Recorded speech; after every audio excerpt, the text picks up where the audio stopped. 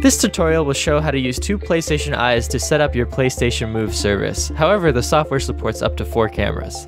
With that being said, let's get into the parts list.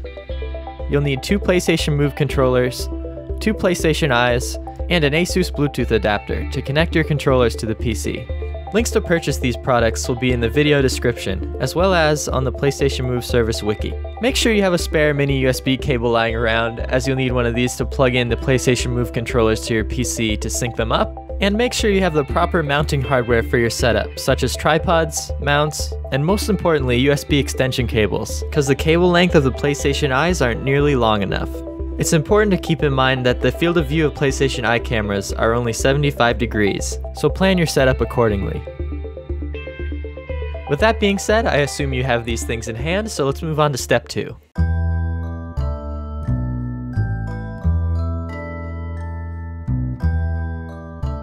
Now it's time to set up the camera hardware for your PlayStation Eye setup. With these particular tripods, you can slide the PlayStation Eye base right into them and secure them that way. Keeping the Oculus tracking camera in the center of your setup, place the 2 PlayStation Eyes on either side. This configuration is the recommended one and appears to give you the best tracking volume. Now that the cameras are in the right location, it's time to plug them into your computer, along with the Asus Bluetooth adapter. At this point, you should make sure your PlayStation Eye is in the higher field of view setting. You do this by turning the lens to the right and lining up the white dot with the blue dot. Now's a good time to install all the software we need. First off, download the most recent release of the PSMoveService. For use in later steps, also install the USB DVU software and the Zadig USB driver installation tool. With all those things downloaded, it's time to extract your PlayStation Move service and navigate to 64-bit and bin. Now you're ready for the next step.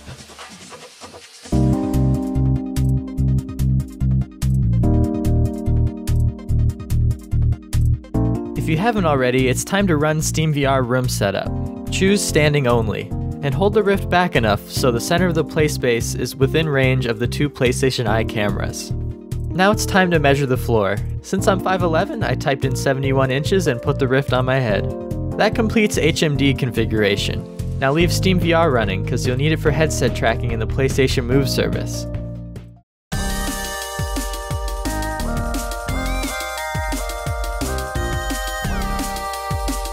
This is when things start getting exciting.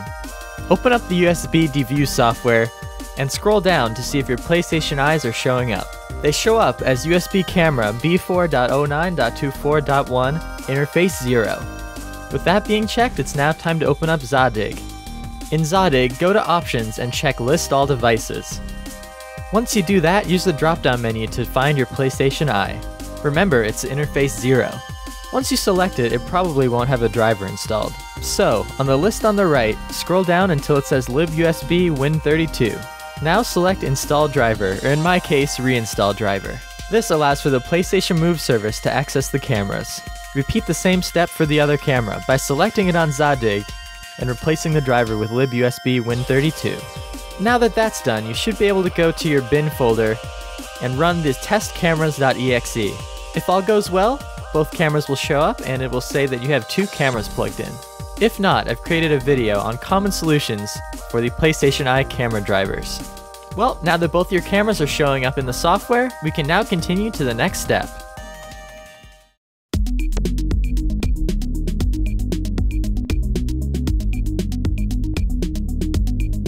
Now's the time that we're going to use that mini USB cable. First, open the PSMoveService.exe. And after that's loaded up, open up the PSMove config tool. In the config tool, go to controller settings. At this point, you should see a host serial number up top, which represents your Asus Bluetooth adapter. Plug in the mini USB cable to one of your PlayStation Move controllers, and select Pair USB Controller in the software. Once you click this, you can unplug the mini USB cable, and you have to repeatedly press the PlayStation button until the controller is paired with the computer. Just do the exact same thing with the other controller, and now you're ready for the next step.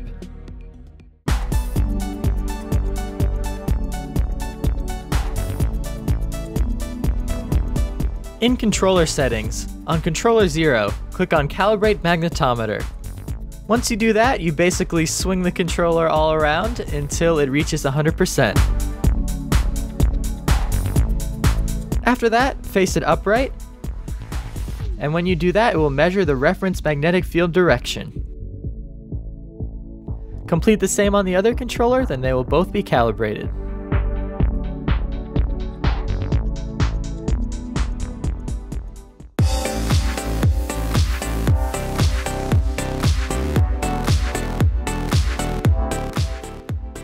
In tracker settings, go to Calibrate Tracking Colors.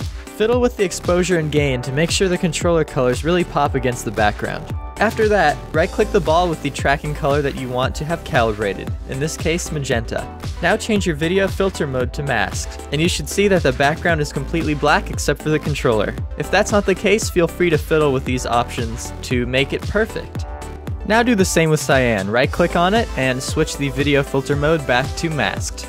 And if that is accurate, then you're going to want to save the default profile and apply default profile, and go on to the next camera and do the exact same thing. Now that you've done that on both cameras, it's time for the next step.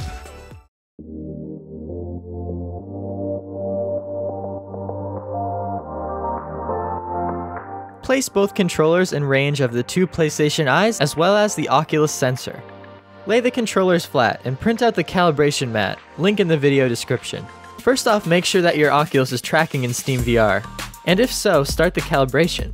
It'll bring up a window which you probably will have to zoom out of, and then you can see that your Oculus is tracking perfectly. Now select Use Calibration Mat. It's time to place the magenta controller upright on the number 1. Line it up on the center of that corner graphic. The cameras should take 60 samples each. If one or both of the cameras aren't sampling, that means that the PlayStation Move controller is either out of view of the camera or the color calibration is not correct. So if that's the case, go back and fix that. So once the sample's done, you then move the controller to number 2, then number 3, and at this point I grab my Oculus because you don't want it to be laying flat.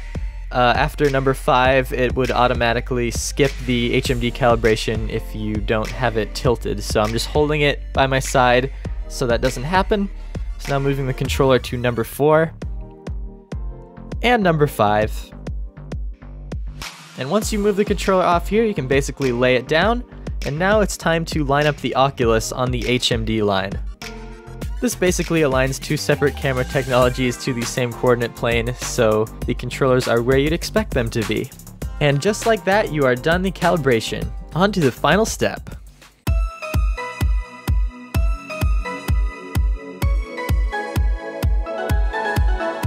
At this point, you can close SteamVR because the calibration's done. We'll be reopening that soon. Start up by running the SteamVR initial setup bat.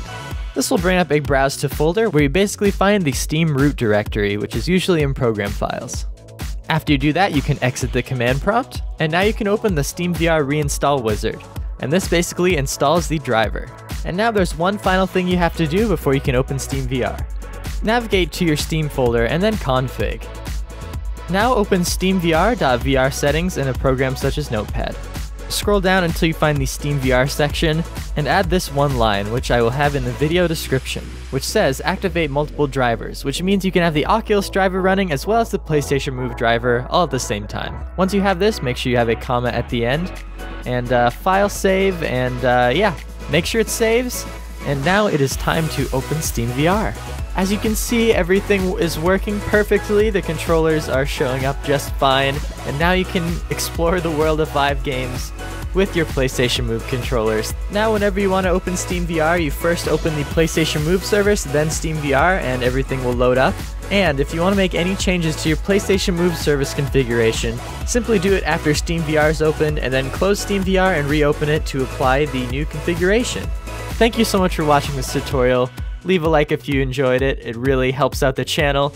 And special thanks to all the developers of the PlayStation Move service. It's so awesome to see the community come together and support a project like this. So that being said, I'll have some content of me playing games with this PlayStation Move service later on the channel, and I hope this tutorial helps, so I will see you all later.